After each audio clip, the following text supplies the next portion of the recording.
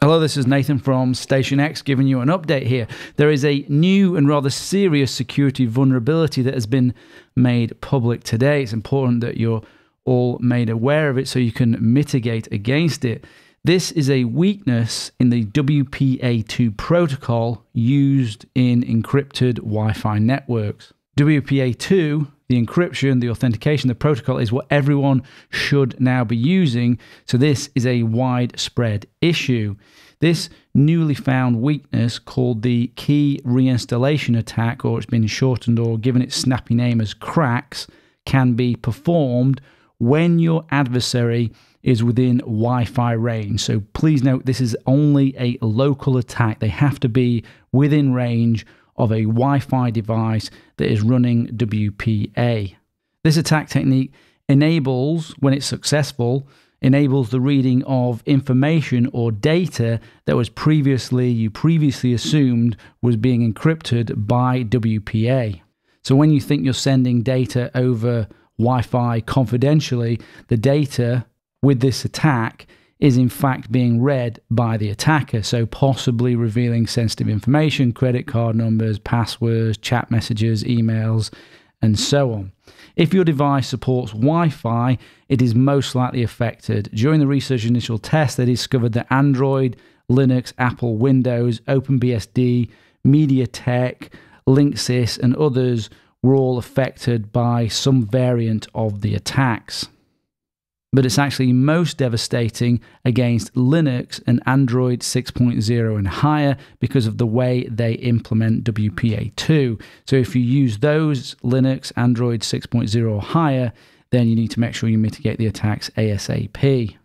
The attack works against all modern protected Wi-Fi networks. So depending on the network configuration, it is also possible to inject and manipulate data too.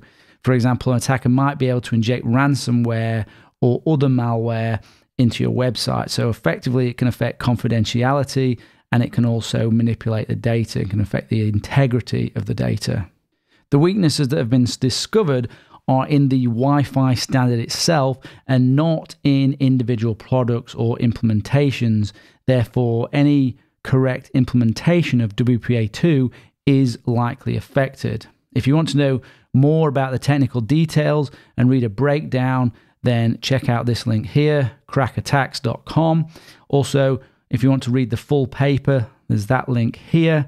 Reddit also has some good posts and a good place for general communication on this, so check out that link there for Reddit. So importantly, what do we do to mitigate this new attack? Well, if you're following my advice on the complete cybersecurity course, you should be already taking the right steps anyway. But let's go through them anyway, the mitigation. So first important step, update affected products as soon as security updates become available for this weakness, particularly Linux and Android. You may need to contact vendors to see if there is a patch available. This vulnerability has been released under reasonable and responsible disclosure, so a lot of vendors have already produced patches for this. It's not come as a surprise, so there may well be a patch available.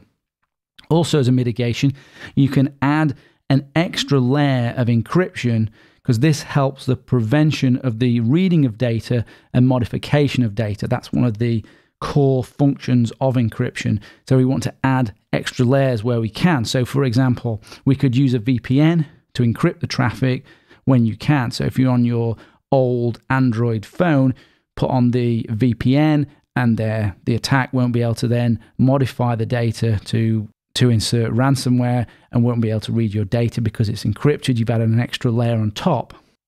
And in the same light, you can use HTTPS to encrypt your traffic when you can. Now, this attack, as has been demonstrated, can actually switch your HTTPS to HTTP.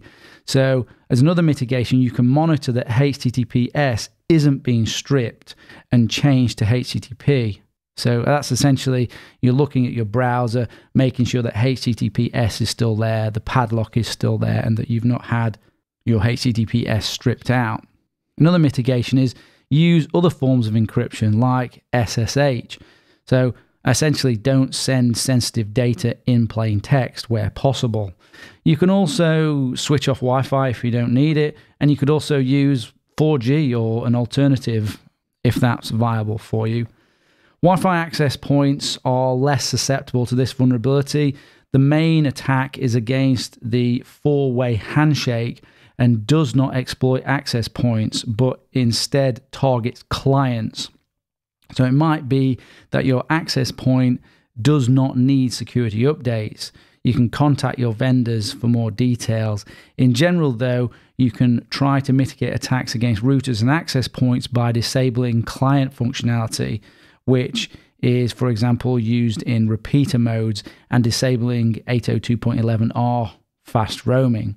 For ordinary home users, your priority should be updating clients such as laptops and smartphones, Android phones, etc. This is Nathan from StationX signing out. Thanks a lot.